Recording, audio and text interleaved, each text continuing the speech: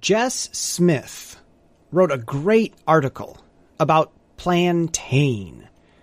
Though it's a weed almost everyone has hated, it's been a gift from God, sitting under our noses and our houses, lawnmowers, and weed killers for hundreds of years.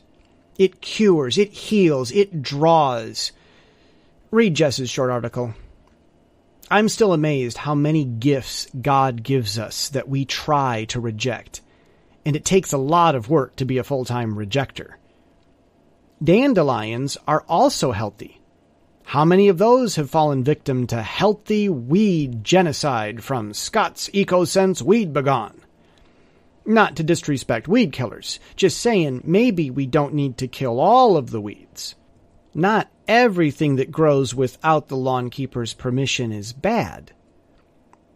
God surrounds us with countless blessings that we overlook every day. We complain about the inconveniences, the injuries, the injustices. Bad things happen, and that raises questions that have already been answered and perhaps need to be answered again. But good things also happen, even though we don't see them all. Good things that we rarely recognize, and they are all around us. How many other miracle weeds will we discover in the years to come? It reminds me of a short story one of my theology professors told. He compared God's many blessings to the grassy fields of his farming days. As a boy, he slaved with his brothers to prepare a healthy pasture for the cows. When his father was pleased, the boys would open the barn and let the cows run out into the field of tall grass for the first time. They did this year after year. And, year after year, one cow in particular always despised the farmer's hard work and ran right through the grass all the way to the fence and started chewing on some nasty shrub poking through from the other side.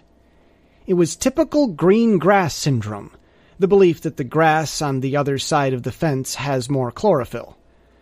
That cow never appreciated all the work her farming family did for her. Reading about plantain was a huge lesson in gratitude for me. It was a fantastic reminder and an eye-opener about how much work God does for us that we snub on a daily basis. Or maybe my professor got his story confused. Maybe it wasn't the cow that was ungrateful, but the farmers. Maybe the cow knew something the farmers didn't. Maybe the cow was trying to tell my professor something, where the healthy food was. Maybe she was chewing on a spot of plantain poking through the fence. Maybe the bigger lesson is that organized, pasteurized, perfectionized, institutionalized religion isn't healthy for us.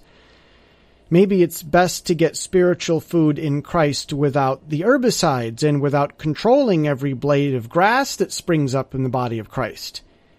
And maybe non-conventional Christians who are branded as ingrates with green grass syndrome really have found something that is healthier, even though it sprang up without the pasture keeper's permission.